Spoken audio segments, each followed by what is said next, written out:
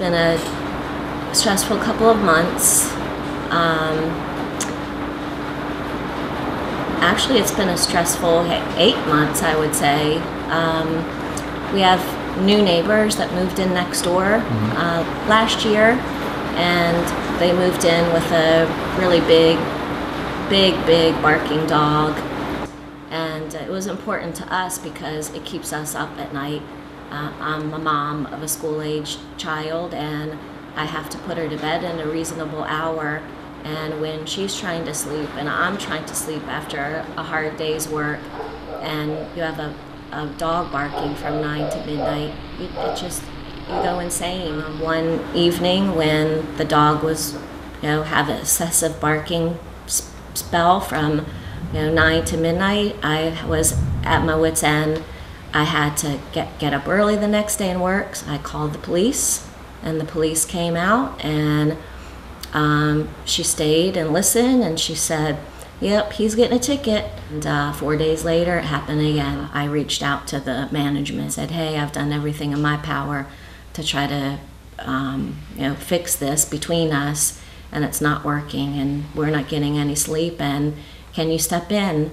And then just a few weeks after that, I received a letter on my door at the end of March that my lease would not be renewed. And when I said why, he said no one reason in particular. And I said, I know why. It's because I spoke up about the noise violation. And what we're hoping for is that Mr. Trotti would see that the situation needs to be addressed, and see that I have a community of supporters behind me who think I'm being targeted and getting a raw deal.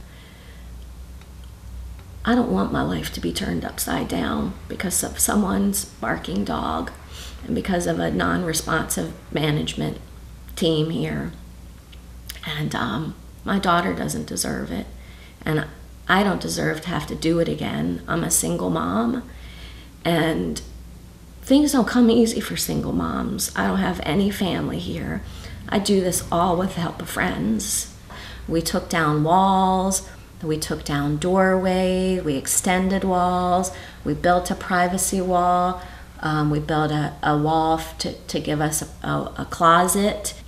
It seems to me that when you come into a community and you build housing, you build properties, and you manage those properties, and you lease a house out to people, it seems like that role in the community would come with some personal integrity, some responsibility.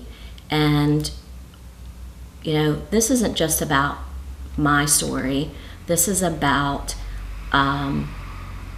hoping that landlords in our communities do right by the people who support them.